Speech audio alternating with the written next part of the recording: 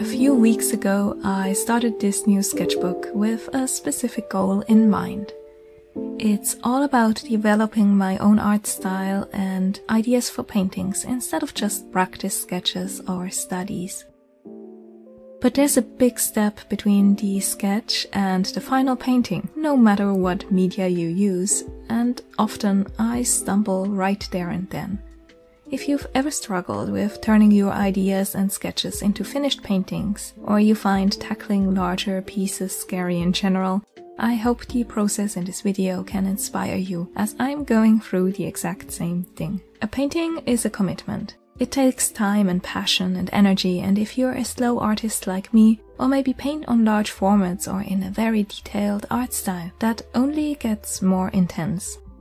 So this time for these sketches, for the theme ephemeral, I want to take that step from sketchbook to painting with care. I want to give myself the space to explore and make mistakes and learn along the way. See if the materials I want to use work as intended and if the color palette I imagine translates well. Let's start painting. I'd ordered this tiny cradled panel, and something about the beautiful edges and smooth surface made me want to use it immediately, so luckily the first page in my sketchbook gave me the perfect base. With this square format composition sketch here, a spiral galaxy framing the portrait like a halo, and her hand reaching up to a small flame made from gold leaf. As I want the large painting to be done on the same type of panel, this is a great way of testing brushes, how the surface interacts with the paint, and especially if the metal leaf embellishment holds up. If you want to paint on canvas, use a tiny canvas panel for your miniature. This is all about getting familiar with the materials, no matter what they are. I started with a simple sketch in charcoal and graphite, just to make sure everything I wanted, the hand, the face, the galaxy, the flame, fit onto the panel. I then used the fixative spray to seal the sketch. This is transparent gesso, which I'll use as an additional layer of sealant. While these gesso panels are wonderfully smooth, I do like to have a hint of texture and more absorbency, so I do add my own layers of gesso on top. Using my new transparent gesso will leave the sketch visible, and the fixative spray from earlier keeps the lines from smudging as I apply it.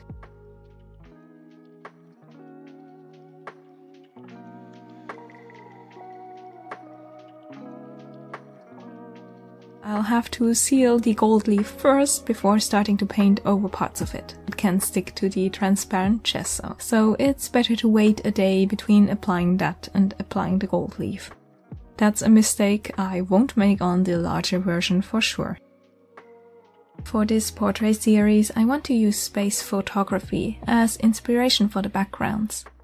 I've always been fascinated by outer space. I read and watch a lot of science fiction, and just love the sense of awe that overcomes me in the face of it all.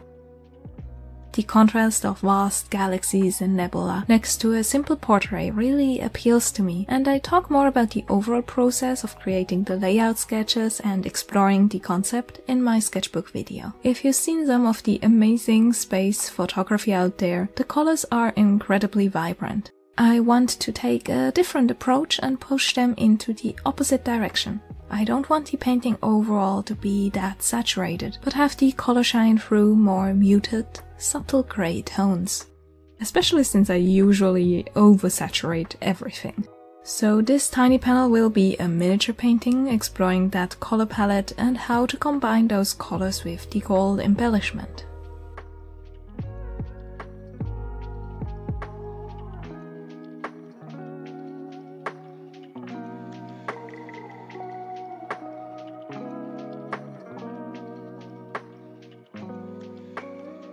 As you can see, I struggled with the face a lot.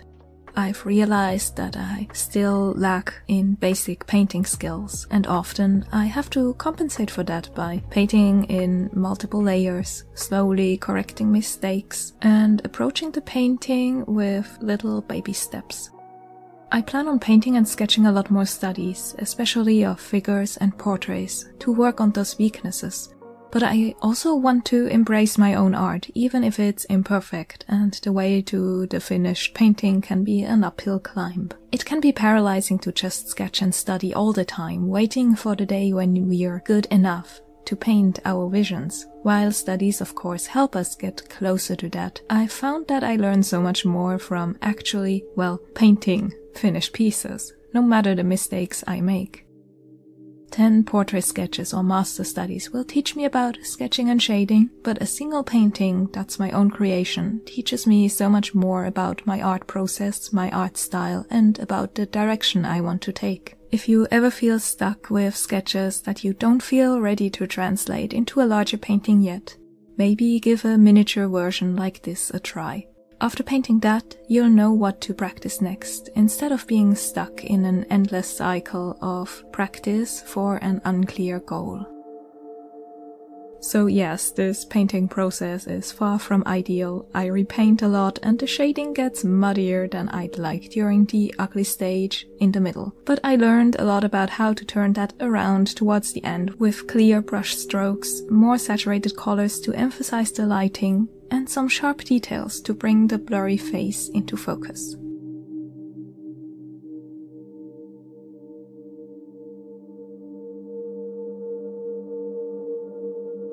It might look like a waste of time if you haven't tried this before, but for me, a miniature version is like a safe playground to explore an idea in. If it doesn't work out, I'll have spent an afternoon learning that lesson. If the gold leaf painted over by the acrylics looks bad, then this is where I want to find out, not on a much larger piece after spending weeks painting it. I'm curious, how long do your paintings take? I always feel like I'm slow, but that's mostly because I build up my paintings in layers and love to go with the flow, taking detours instead of always sticking to a plan. But mostly it depends on size. I've had paintings stand around for months as I slowly chip away at them over weekends or during late nights. Others I sketch one day and can finish the next. Lately, a lot of my paintings were larger than A3 and pretty detailed, so this miniature was a breath of fresh air. I have to admit, I didn't finish it all in one sitting as the liquid gesso needed to dry, but just knowing that I could have done this all in one day felt wonderful.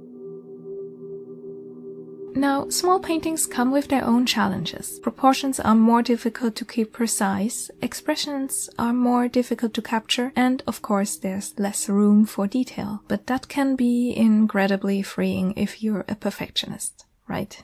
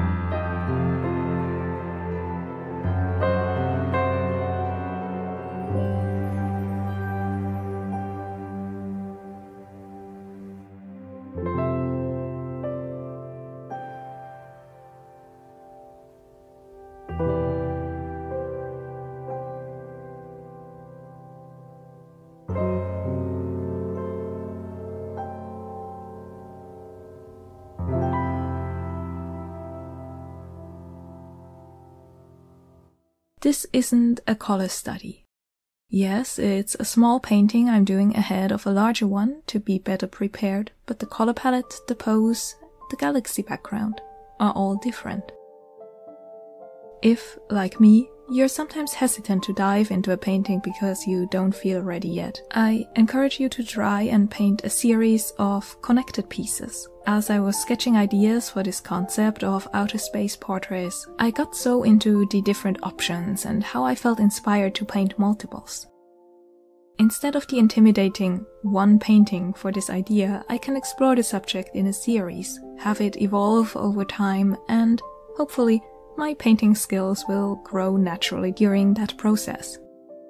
So this miniature is a small first entry of a series, not just a preparation for a larger version of itself.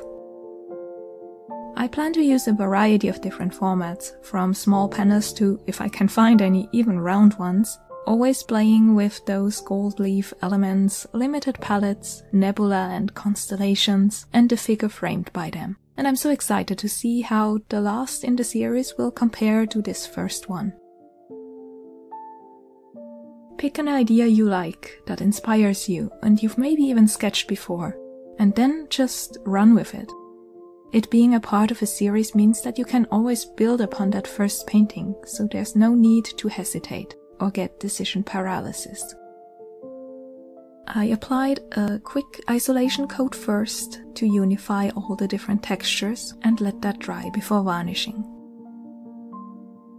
I also used this as an opportunity to test out varnish options. There are so many to choose from, especially if you paint in acrylics or oils, and at least for this small painting, I wanted to give the very shiny high gloss varnish by Liquitex a try. While I love the result for this miniature, especially how it contrasts with the even shinier gold leaf underneath. This test also showed me that for the larger version, I'd probably want to stick to satin or even a matte finish, as the high gloss finish can be a bit distracting from the art itself. This small original piece that went well beyond just a color study can now be found in my shop too, if you're looking for a very small addition to your collection of prints and artwork. I hope that no matter your art style, your medium of choice, or your painting process, that this helped or inspired you in some way, showed that there can be a step between the sketch and the often intimidating painting just to dip your toes into.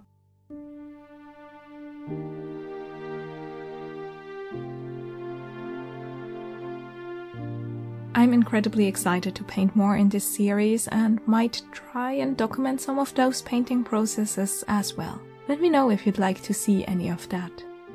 It's been so much fun to film this process so far, from the sketchbook page to the color study, and I want to thank you so much for watching.